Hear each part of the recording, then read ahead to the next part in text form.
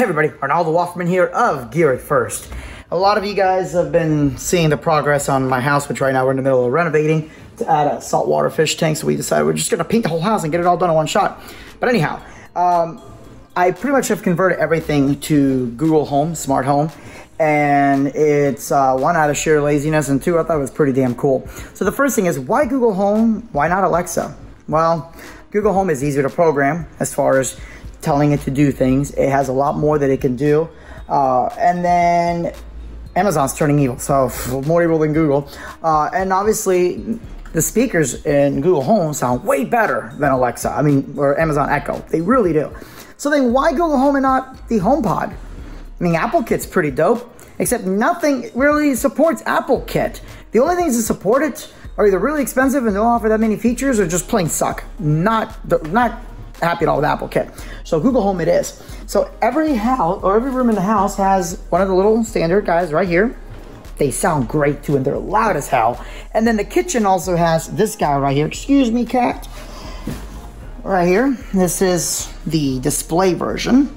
And it's cool because you can tell it, okay, Google Home, you know, pull up recipes for whatever, and it'll show you the recipes, and you don't have to touch it. Like, you can tell it what to do, which is pretty dope. Like, okay, go to the next step, or read everything out to me.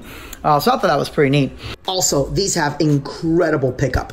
So I can be way over here, the other side, and say, okay, well, what time is it? It's 9:07. I mean, I've been in other rooms that it'll still pick it up, so you don't have to yell to talk to it, which is pretty dope. It also means you don't need one in every single room, but I wanted it because it does have what we call broadcast, and you can literally use Google Home as an intercom. So let's talk about everything that it's controlling and all the smart devices. And again, I do apologize if it's a mess in the house. We are renovating. I mean, so yeah, deal with it. All right, first thing are the bulbs. I actually went cheap on these because the cheapest ones, in my opinion, have the best bang for the buck. And this is a brand of bulb called Merkury. I actually have one here. There's an RGB version like this. So we'll make the hallway blue. You got it. Changing to Make the hallway red. Okay, changing to Make the hallway white. You got it. Changing to light. Pretty instantaneous. But these bulbs, while it's nice and bright, are not as bright or as vivid as these guys that are close to 800 lumens a pop. So how do you control these?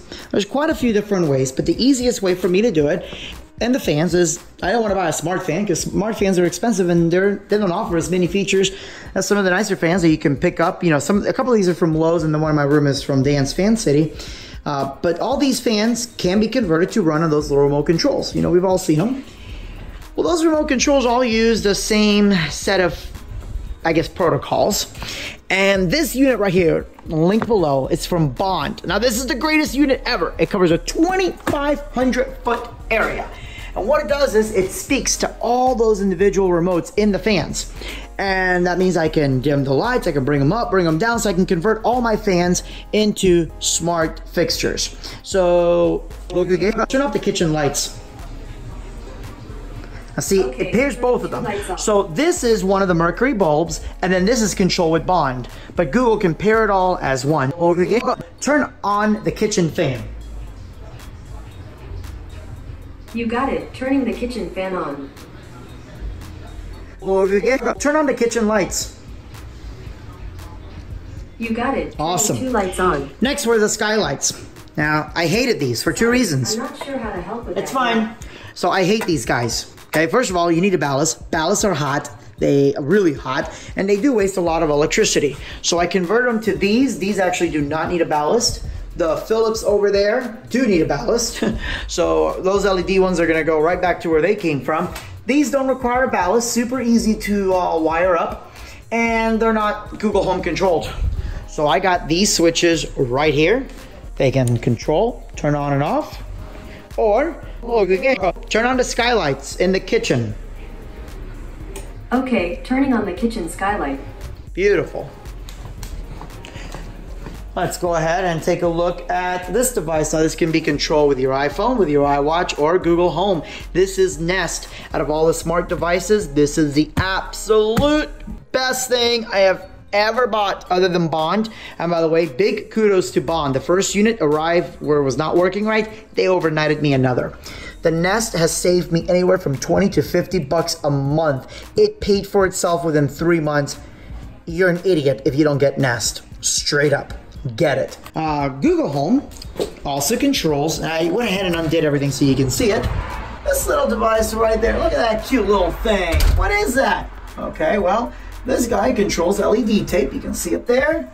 And you can see the 12-volt controller. And there's my LED tape there. So I do have, these guys are, these are the Merkury bulbs in whatever color I want. And then the LED tape. Make the LED strips blue.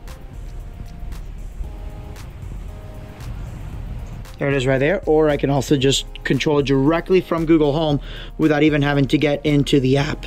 You know, while we're here, let's talk about Ring. Incredible hardware, incredible support, the absolute worst software ever. This is supposed where you can ring it, and actually, I'm gonna show you right now. Hang on 1 second. Okay, so I'm gonna hit this here. Okay, I got a notification. Someone's at my front door. And keep in mind, I'm on my Wi-Fi right now, okay? This should be instantaneous. Okay, 1, 2, there it is, there. Look how long this is taking. I mean, seriously. And this is on multiple phones. I mean, the image is great and everything, but can you imagine, like, by then somebody would have left. I mean, if it's, you know, telemarketer, or I mean, a solicitor, great. But I'm glad they left, but it's awful. Terrible software. I definitely do not recommend getting Ring until they get their crap together. Merkury, who makes these bulbs right here, does make one of these. It's got pretty good ratings. I may have to test that out. But I will say Ring has great customer service. On the forefront of not great customer service, again, we're renovating, so a lot of crap is in here right now, is Chamberlain. Chamberlain, it's kind of like Bond. It communicates with your garage door opener, converts it to a smart garage. There's a little sensor that tells it whether it's open or not. Here's the problem. It disconnects from Google Home. You can't open the garage door with Google Home because they're worried that if somebody screams it, Google Home will pick it up and open the garage door and you can break in.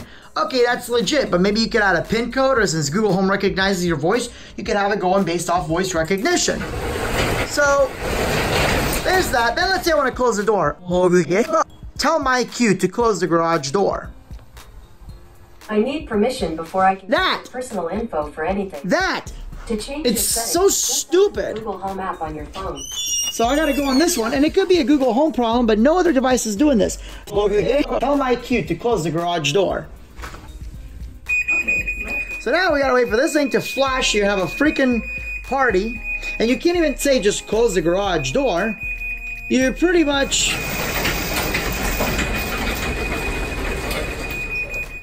forced to having to say my Q because this is not a native Google app device or Google Home.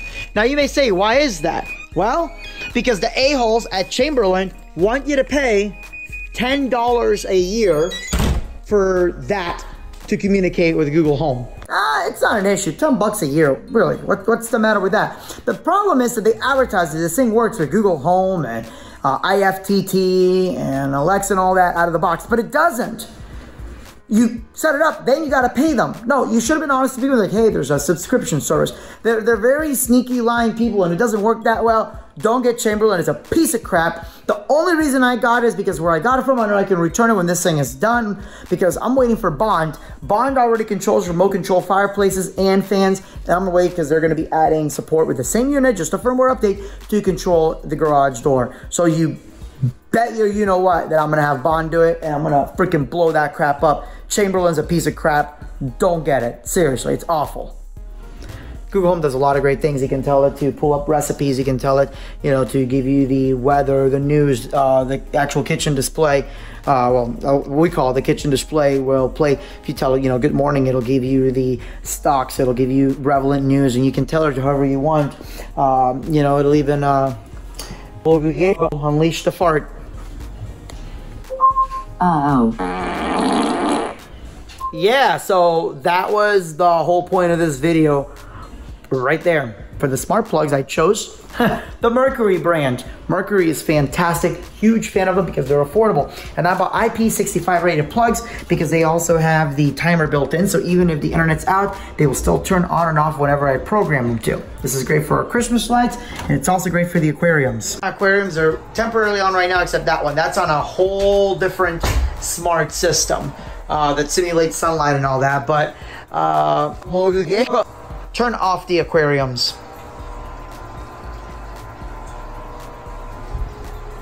Now, this one didn't reply because that Google Home somehow picked it all up. And again, excuse the mess, just in the middle of renovating. So that's it. That's pretty much the smart home. Gone over every device imaginable, including smart switches. We have our smart outlets, smart switches, smart bulbs. And then the last device actually is Kivo. Pretty dope looking little lock. Now you touch it and it's supposed to open and close, and it'll actually know if you're in front or if you're not in front. The problem is that this damn thing hardly ever wants to work the way that it should. See it? It doesn't. Sometimes you'll tap it, it doesn't even recognize your tap at all. Again, they do have great customer service though. They sent me another one right away when I had an issue with the first one. But I mean, really, how many of these do I have to have? And then a new 2.0, this is the new version. It's even worse to put together. Before, you could just pop it up and take out the batteries. This one, you gotta open like 3 or 4 tiny little screws to strip easily. Not a fan of Kivo. I would definitely recommend August. I don't want to say I would recommend August because I haven't used August yet. That could be a colossal waste of money. But I can tell you that Kivo pissing me off. So hopefully this answers all of your questions. You may ask why the sound kind of sounded weird when I said Google. Okay, Google. I don't want your systems to go crazy if you already do have Google. So hopefully that answers your questions. Again, sorry the house is a mess, but we're in the middle of renovating. Chill out. So thank you guys so much for watching. Make sure you like, subscribe, leave comments below. Have a good night and God bless.